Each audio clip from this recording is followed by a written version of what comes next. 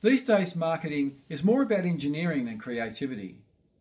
In this excerpt from our video, Building an Internet Marketing Machine, we discuss the fuel of the machine. So let's go back to our machine and add what I call the fuel of our machine. That's the content. It's the words, images, and video content that we're going to use to attract people to our page.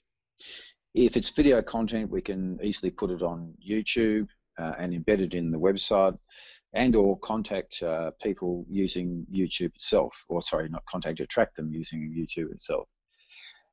Our content can be sliced, diced, and repackaged to be used on the page of our website, in our blog, in our social media, and let's not forget online or offline public relations.